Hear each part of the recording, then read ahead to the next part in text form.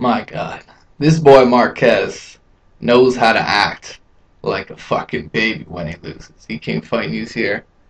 And the latest from Juan Manuel Marquez, the latest excuse, because he's had a load of excuses for why he lost this fight.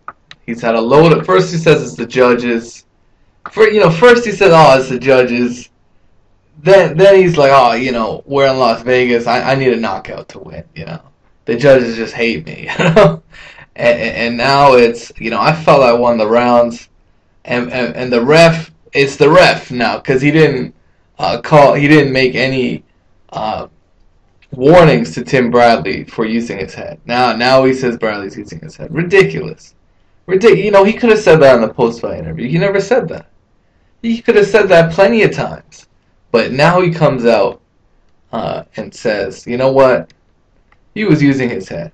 But this is the quote. I felt I won rounds 1, 3, and 4 clearly. And you didn't even watch the tape. He admits he didn't watch the tape, yet he feels he won these rounds so clearly. It's ridiculous. It's one thing to be in the ring and be like, yeah, I thought I won. But it's another thing to watch the tape and really see what happened. Ruslan Provodnikov said the same thing. Yeah, I thought I won the fight. And then he saw the tape. And then he really manned up and said, you know what? Tim Bradley's a great champion, but I thought I lost. How special is that? He's truly an honest man with an honest heart.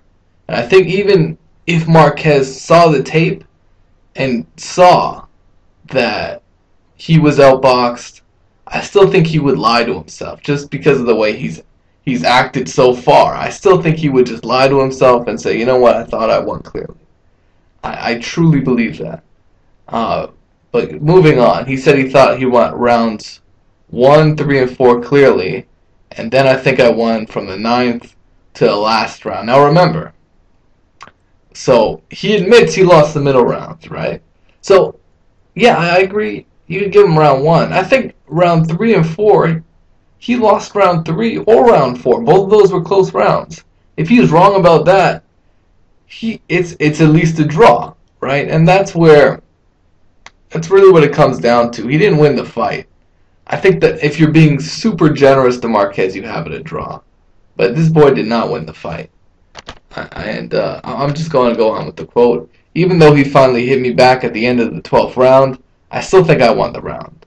We have to sit down and watch the fight calmly and try to analyze it, and then we will give our score and see how it compares to the judges. I don't know if the referee was watching out for Bradley's head, but in the first and second rounds, Bradley gave me at least 4 headbutts, and the referee did not see them, or he would assist me as I requested him to do in the dressing room. Now, if he didn't see them, how do you expect him to call the punches? To call them a headbutt? And if, it's like, he says he got headbutted, but no one saw the headbutts. No one saw 4 headbutts in the first and second round. It's ridiculous. So, just more excuses. Both Marquez brothers have done this in the past, and both of them have a history of not taking decisions very well, and even Nacho Beristain. You can check out my video, Nacho Beristain, on the Bradley Marquez decision. I outline it all right there, where Nacho Beristain just can't handle a decision loss. He can't handle it. Unless, in the Mayweather situation, you couldn't even argue because he was losing so badly.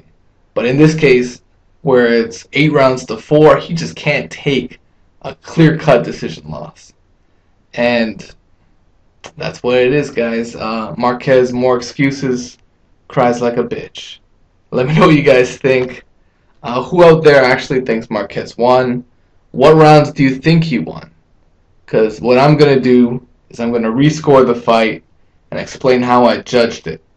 And then y'all can criticize me. Because you know what? In terms of judging, and when I was a younger, really into boxing, trying to learn the styles and stuff, I would constantly judge fights. I judge the toughest fights.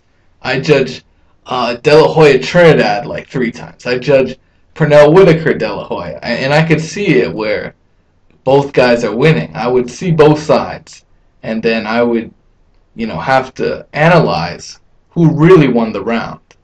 So, or the multiple rounds in the fight. So overall, I think that's something that needs to be done.